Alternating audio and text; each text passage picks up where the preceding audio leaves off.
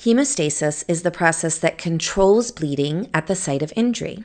Blood loss is stopped by formation of blood clots that seal the breaks in blood vessels. Hemostatic mechanisms involve small cell fragments known as platelets and a dozen of soluble clotting factors. These elements are always present in the blood in their inactive form, ready to activate, typically within seconds of an injury. When blood vessels are damaged, blood is exposed to components of the surrounding tissue. Some of these components bind to and activate platelets. Activated platelets are involved in all stages of hemostasis. First, they secrete chemicals that induce blood vessels to constrict, thereby reducing blood loss. This is known as vascular spasm, the most immediate response to tissue injury. Vascular spasm is also triggered by local pain receptors and by substances released by endothelial cells. Second, activated platelets become adhesive to each other and to the endothelium. They clump together, forming a platelet plug.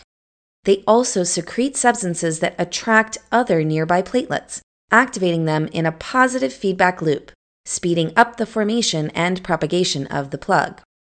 Third, the surface of activated platelets serves as the site for coagulation, the formation of blood clots. A clot is essentially a platelet plug reinforced with strands of a protein called fibrin, the final product of the coagulation cascade. Coagulation is a complex chain reaction where one clotting factor activates the next in the multi-step pathway. There are two activation pathways for coagulation. The extrinsic pathway starts with the exposure of blood clotting factors to the tissue factor, TF, in the extravascular tissue. This pathway is induced by injuries to blood vessels. The intrinsic pathway, which involves only factors within blood vessels, is thought to serve as a positive feedback loop, amplifying coagulation. The two pathways converge into a common pathway, producing thrombin and ultimately fibrin. Thrombin has the central role in the coagulation cascade. It cleaves soluble fibrinogen to generate insoluble fibrin. Thrombin also further activates platelets and initiates a positive feedback loop that is essential for clot propagation. Blood clots prevent blood loss during wound healing, but once the vessels are repaired, they must be dissolved to restore blood flow. This process, called fibrinolysis, is a small cascade that produces the enzyme plasmin. Plasmin cleaves fibrin and dissolves the clot. Because most clotting factors are produced in the liver and their production requires vitamin K, liver diseases such as cirrhosis and vitamin K deficiency may cause excessive bleeding. The main bleeding disorders, however, are inherited. These conditions are caused by gene mutations that lead to deficiency of a certain clotting factor. They are usually treated with replacement therapy, using purified factors produced by recombinant technology, or frozen platelets.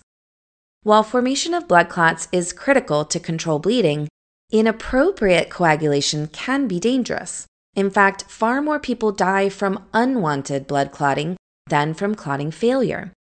Unwanted blood clot formation, known as thrombosis, is the most common cause of blocked arteries in heart attacks, strokes, and pulmonary embolism.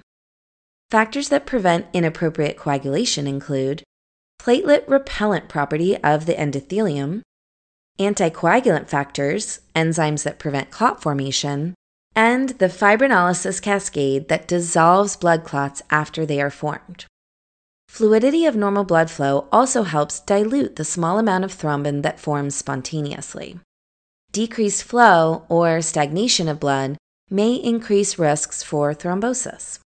People with high risks of unwanted blood clotting are treated with drugs that inhibit platelet aggregation, such as aspirin, or drugs that inhibit coagulation, such as heparin or warfarin.